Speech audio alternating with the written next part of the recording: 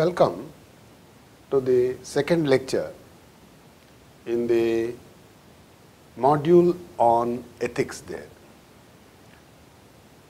In the introductory lecture, we have taken note of the main objectives of the presentation relating to ethics there and the significant outcomes of that particular module. We have also mentioned about the rules for certification and the key takeaways and the certification relating to evaluation. In the introduction to the ethics and particularly engineering ethics, we attempted an understanding of the concepts, especially what do you mean by ethics and what do you mean by morality, right? In this module or in this lecture, we will be noting the main theories relating to ethics that eventually came into application into various professions there. The sense of having ethics in a profession was prompted by lot of contributions from intellectuals across the globe. So this module presents you as to what is the need for discussion about ethics there and why we are separating engineering ethics and why theory of ethics. Isn't it? First, ethical theories are the principles or rules based on different kinds of approaches. In other words, each of these ethical theories have a different approach to ethics. While some emphasize on rules, some others emphasize on actions there. Perhaps you will get answers to these questions in the due course of this lecture, let's hope. But you must understand that theory building and knowledge of theories help us in building a framework for a kind of an effective decision making. So you as professionals, budding professionals or emerging professionals, those who are already into this profession, usually encounter various situations. There may be times that you may be expected to differentiate between the right and wrong often, or what is the best that can be done in certain given situations or circumstances there. So we can start off with some of the thoughts of Descartes, a French philosopher, mathematician, and scientist of the 17th century. It is interesting to quote from his work, Discourse on Method. He observed, I quote, "The power of judging well and of distinguishing the true from false, which we properly call good sense or reason, is naturally equal in all men," I unquote. Let me quote again for you to emphasize this particular aspect, that this quality of distinguishing false from truth, or truth from false, or good sense and bad sense. Descartes felt that it is in everyone, all of us, it's a built-in feature for a human being there. Further, let me quote Descartes, "Our opinions differ not because of some of us are more reasonable than others, but solely because we take our thoughts along different paths and don't attend to the same things there." So the first philosopher, Descartes, popular as father of analytical geometry for his contribution algebra and geometry, is what I just quoted And then again I must tell you that our opinions differ not because some of us are more reasonable than others, but solely because we take our thoughts along different paths and don't attend to the same things there. I mean, the profession demands that, although the innate traits in us are maybe more or less same, but we take different paths there. Why do we take different paths? Is a matter of deeper concern for us. And this brings us to an important aspect here, like the genesis of that, how theory building and knowledge of theories, building a framework for effective decision making there. What is good, what is bad, how we distinguish. I mean, technical knowledge generally helps us to know what is laid down as per a particular theory, a particular approach there. But we need to go also by other aspects that govern in this regard there.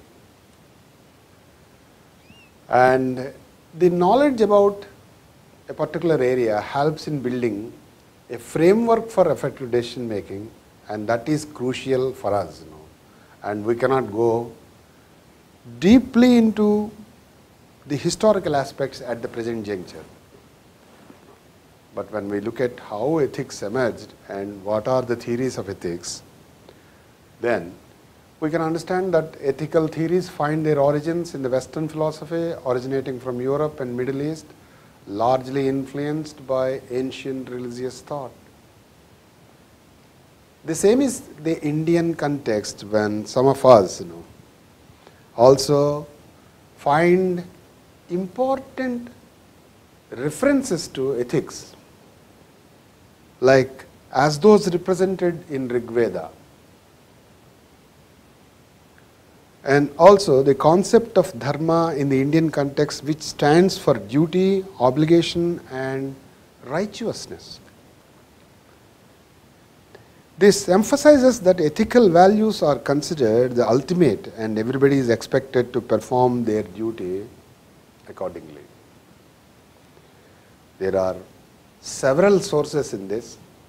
I am only quoting a few for you. These include Upanishads, the Ramayana, the Dharma Shastras, several, which can be quoted there. And the origins can be also trace it to Vedas. It further emphasizes the ethical values that are considered ultimate and everybody is expected to perform their duty. Isn't it? Socrates, Aristotle, Plato, Buddha, Kautilya, and many other philosophers took the discussion relating to the ethical conduct forward on ethics through their works, many works, and many philosophers included the concept of ethics and morality, opening up a wide array of inputs and insights. When you come to other aspects too, when you know what is good, why do you do bad, is always a question that haunts many of us, in many professions there. For example, don't copy in an examination. This is instilled to you or to all of us right from class 1. A violation of it is seen as unethical conduct on our, and then this is punished in different ways there. And this can be extended to any area, And theories of ethics, suppose we are now coming to the core classification of ethics, and one can find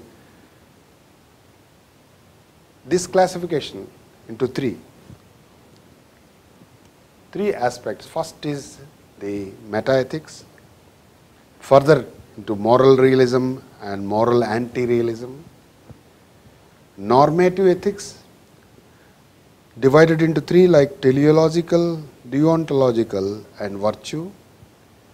Finally, the third one is applied ethics there.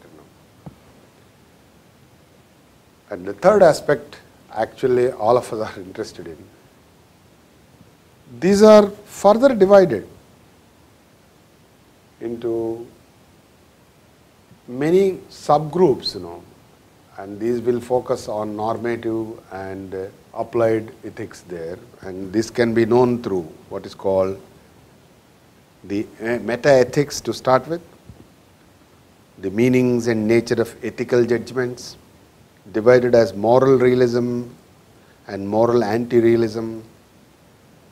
Next is normative ethics, how things should be or ought to be.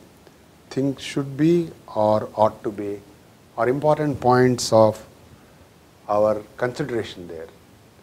I mean, you need to note that to say that what does it mean to certain phenomenon, is it right or wrong? And divided as teleological, deontological and virtue ethics there.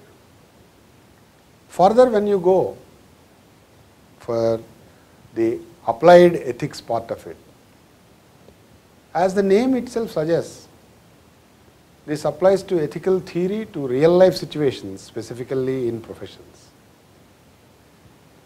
In the first lecture, we also referred to a number of accidents that took place in certain years, we noted, when in practice the violation of ethics is clearly showing a compromise. You need to see how ethics need to be applied to certain specific situations there. Is there a compromise on what is called rules? We are also examining that in a little while later. So, applied ethical theory in real life situations and engineering ethics falls into this particular domain, and we can regard it as an example there. What do you mean by the second category, the teleological? We can see that the first approach under normative ethics is teleological, and this is derived from the Greek word teleos, purpose, goal. Logos means science or study. This is also known as what is called consequentialism, which emphasizes on the consequences or outcomes of certain actions there. And it deals with questions how it is going to affect and what are the consequences of a particular action. Who popularized it? When you come to the issues like, who are the contributors to this kind of a thinking there, you will see that Jeremy Bentham and John Stuart Mill are the two of the proponents of utilitarianism, a philosophical theory under teleological ethics. Ask me to what do you mean by utilitarianism, then I will say that actions are good that serve to maximize well-being of greatest number. So, whichever action that results in greatest good to the people, that is called utilitarianism. In other words, it is closer to what is called welfarism. So, if you see it, how is it important for engineers? Actions that result in good as far as the maximum number, and that brings in greatest welfare. Utilitarianism can be understood as a theory of welfare focusing on maximizing the well-being of not just one individual or group of individuals, but the society as a whole. A typical act of utilitarianism emphasizes on actions rather than on rules. Again, individual action should be based on whether the most good was produced or ensured, and rules should be broken if doing good so will lead to the most good. As engineers who design processes and products that affect the lives of many people and their welfare, greatest numbers happiness has to be the primary consideration in the profession. When it comes to teleological ethics there, utilitarianism is fundamental to many types of engineering analysis, including risk-benefit analysis and cost-benefit analysis. And what are the deontological ethics? These can be seen in different perspectives. These are derived like deontological derivatives from Greek. Deon means duty, logos means science or study. This emphasizes on adherence to rules and fulfillment of duties. And it deals with some of the questions like what is my duty, what I ought to do, what is the right thing to do is what broadly the deontological ethics states here. Why should we be violating any rule? Let us go only by the rule and not any other consideration is one of the aspects there. Actions are judged as ethical or unethical on the basis of duty, the individual's intentions rather than consequences. John Locke and Immanuel Kant are the prominent philosophers of teleological ethics. Locke, an English philosopher, emphasized on rights ethics. Locke, like rights ethics. Right, if you are going to ensure rights of the people, that itself is ethical. The English philosopher emphasized on rights ethics, that is on natural rights of individuals like right to life, liberty and property of humans, popular today as human rights there. If you look at deontological ethics there, from another perspective by Immanuel Kant, a German philosopher during the 18th century, according to him, the rightness or wrongness, the rightness or wrongness of actions doesn't depend on the consequences, but on whether they fulfill the duty. Opposite of what we said, utilitarianism. Here we are coming that it depended on the consequences, whether they fulfill the duty or not. He believed that it was supreme principle of morality. In other words, obligation is the basis for motivation. Obligation is the basis for motivation. Let us look at finally the virtue aspect of it. As you see in this construction of a dam, advantages and disadvantages, if you look at it, see, what decision would you take? Is there a middle path? Like any construction leads to rehabilitation issues there. What is ethical in this? Do you rehabilitate them? Or do you allow submergence in some areas? Frequently these questions are commanding the attention there. Normative ethics, or also known as virtue ethics, emphasizes on the inherent character of a person, what is called the inherent character of a person, rather than on the nature of consequences of actions there. Nature of consequences of actions. What I am telling you is that, see, the center of morality is good character of an individual.